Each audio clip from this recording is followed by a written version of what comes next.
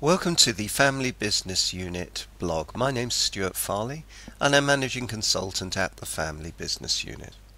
This is about the succession paradox that many family and private business owners face when managing succession within their business. Procrastination. Why, having established a business for either security or maybe for a personal legacy or perhaps both, many business owners procrastinate, put off, over putting in place a succession plan. And it's interesting because surveys carried out across the UK and USA indicate that 3/4 of independent businesses want to pass ownership over to their family, to retain it and keep it within their family. The challenge or the confusion is why only 25% have any succession plan in place, let alone one that's written and also shared with key stakeholders. Our experience shows that it's driven by 5 key things. First of all, it's the fear of mortality. Having to actually plan for your future means you've got to face a future where you won't be there. And there's that fear of loss. We have bias against planning. Many small, medium business owners have a tendency not to plan for the future or plan anything. So therefore, they don't have a tendency or the patterns to actually plan for the future. This is about also keeping control. Business owners, some of them, fear about losing control of their businesses. There's also, 4, a fear of choosing and upsetting family members and non-family business managers. Why open up, as I've heard it said, a can of worms where you're exposing the emotions within the business and within the family? And also there's the fear of retirement, and that may come from the spouse as well. What am I going to do if I don't have the business?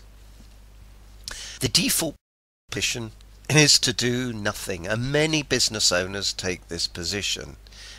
The choices are quite stark though.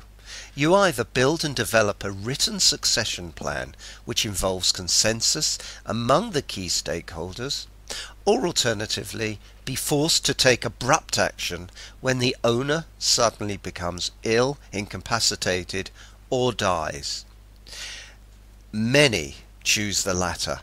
And there are enormous challenges in trying to do this when the family are most at stress, when a patriarch or owner is really having problems personally or isn't around, and the family are preoccupied with other things.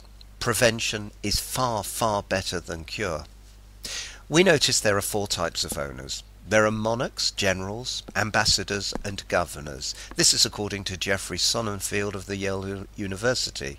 Monarchs are those that will not let go. They are there for life. Generals will let go. However, they plan their return and will set things up, almost sabotage the new owner to make sure that they fail so they can step in and rescue the business. We have ambassadors who leave management of the business, who will also be available to actually represent the business on the wider stage and are there to support the business though not be directly involved. And we have governors. These are owners who leave the business and pursue other businesses.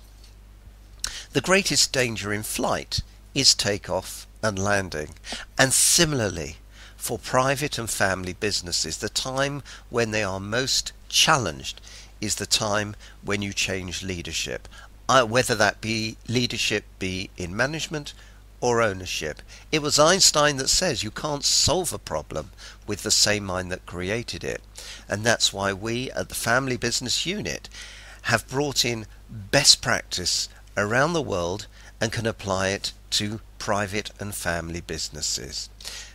If you're interested, please get in touch and watch out for other video blogs. Thank you for joining us.